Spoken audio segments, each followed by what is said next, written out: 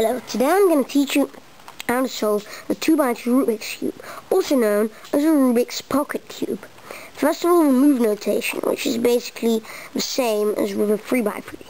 This side is called the front side, which will be denoted by an F.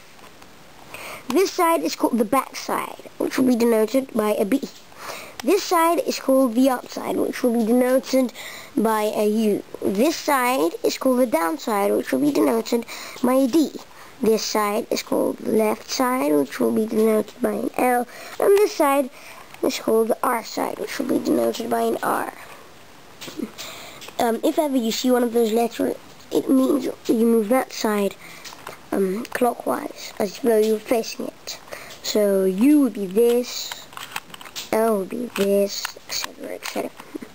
Now, with an I behind it, it means you move that face anti-clockwise as though you're facing it. For example, UI would be this, etc., etc. And with a 2 in front of it, it means you move that face 180 degrees. So 2U would be that, 2L would be this,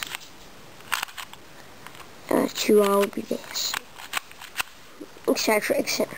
You will use these moves in what's called an algorithm, which is basically a move, and if you do it enough times, the cube will come back to its original position, and it will also help you solve the cube without undoing what's already done. Now you know the move notation, we can start by scrambling it. Now in the first step in solving the 2x2, we're gonna solve the first side and the first leg. Now we're gonna start with the white side. Now we're gonna take any piece that goes on either side of this one, for example this one, and we're gonna put it in position so that when we bring it down it lines up. You see, we can't put it here because it won't line up. So we're gonna put it here so that when we bring it down it lines up.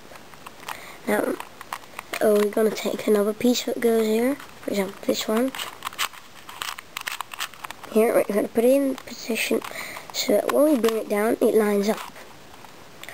So like this. Now the last piece we're going to use a really short algorithm which goes R, U, R, I, U, I. Now you might have to do it several times like this. R, U, R, U, I, R, U, R, U, I. So now it's in position. Now in the next step we're going to do what's called orienting the last layer, which is basically solving the entire top face, but not with a top layer matching up. Now, in this case, we have no yellow pieces. Why yellow pieces? Because yellow is the opposite color of the side we've just solved. So we just do the algorithm R, U, R, I, U, R, 2U, R, I, U.